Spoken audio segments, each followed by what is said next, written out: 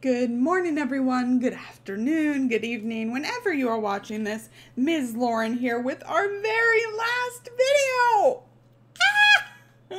Oh my gosh, I can't believe that it's finally here.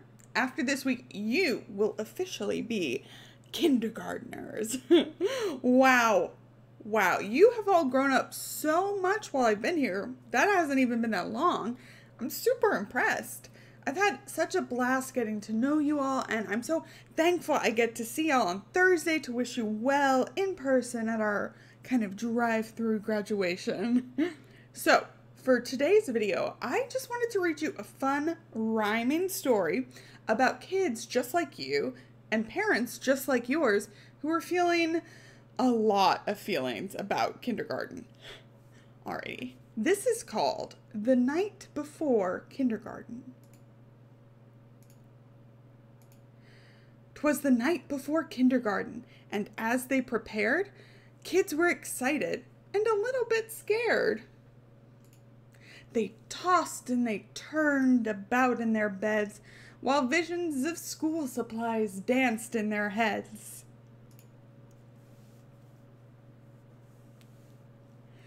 Erasers and crayons and pencils galore were stuffed in their backpacks and set by the door. Outfits were hung in the closets with care, knowing that kindergarten soon would be there. In the morning it came. School starts today. Would the teacher be nice? Would they still get to play?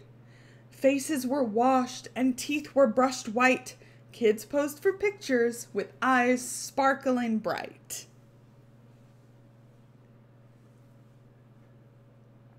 Parents packed snacks and kids hopped in cars as if they were boarding a spaceship to Mars.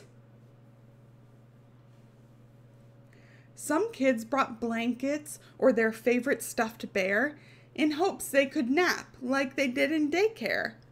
Their parents exclaimed, "You're big kids, wow! Let us hold your bears and blankies for now." The parents were worried their children would cry if they left them at school with just a goodbye.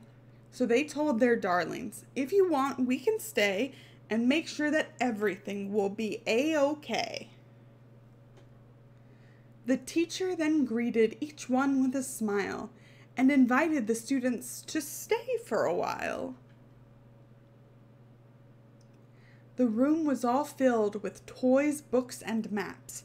But where were the beds for mid-morning naps? They colored and painted and played Simon Says. They tumbled and skipped and stood on their heads. They sang silly songs from beginning to end. Within just a minute, each kid had a friend. The children were happy. They loved Miss Sunrise.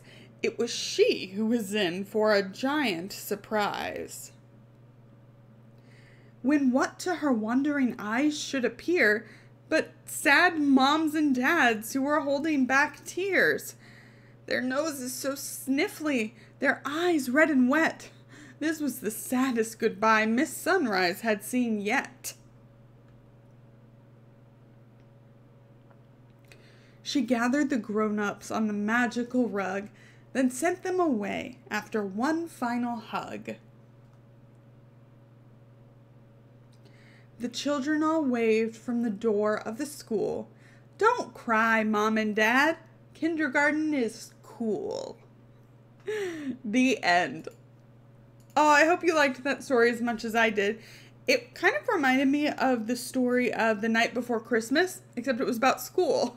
And did you hear all those rhymes in there? Yeah, I did. Now, I know I was pretty nervous when I started kindergarten, but my experience was a lot like the kids in the book.